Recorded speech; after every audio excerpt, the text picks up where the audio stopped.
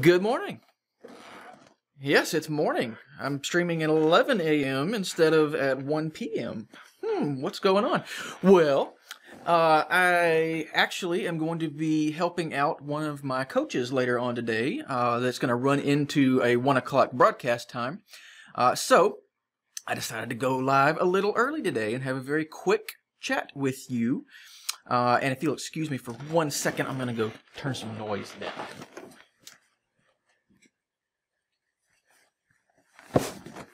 Much better. Not sure if you could even hear that, but just in case, now you can't.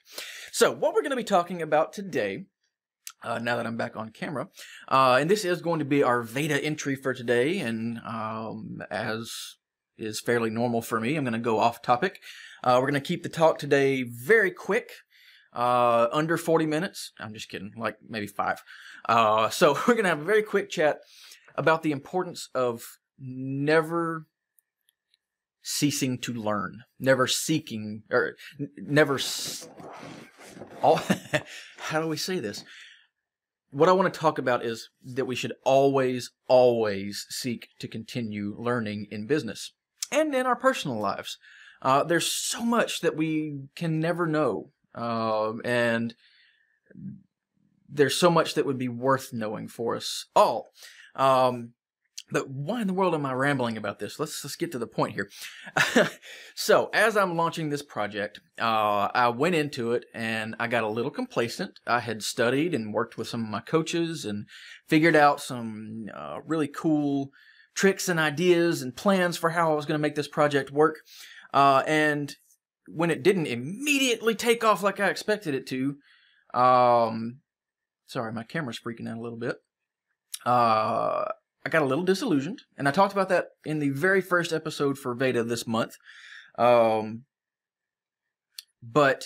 I got a little disillusioned because I had assumed that I knew everything I needed to know about making live video work and making video work in general and launching a content enterprise. Because I've also studied marketing and practiced marketing and worked with my clients and made their websites really sing and work and do amazing things. And that's awesome. But it has nothing to do with me. So, never stop learning. I've worked with my coaches again this week. I've asked them and they've given me some very poignant, very quick, very easy advice. Let's see if that helps. That has really put me on the right track. It's gotten my thinking back straight. It's given me new places to look and learn and new ideas to ingest and work into my business. And that's the thing. The more successful you get in business, at least for me, the less likely I am to admit to myself that there's still things I need to know.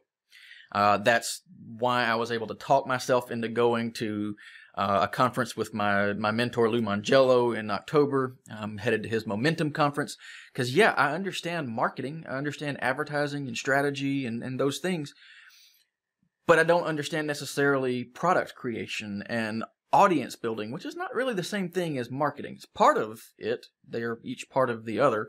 But those are the things that I'm weak in, and it's hard to admit when you have a weakness, but we have to. We have to be able to do that and seek out the resources that are available to us. Use those mentors that you find. Use those coaches that you find.